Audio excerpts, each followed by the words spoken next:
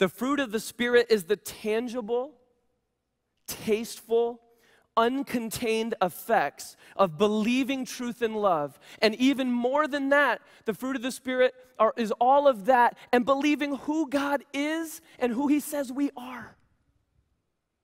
That's what the fruit of the Spirit is.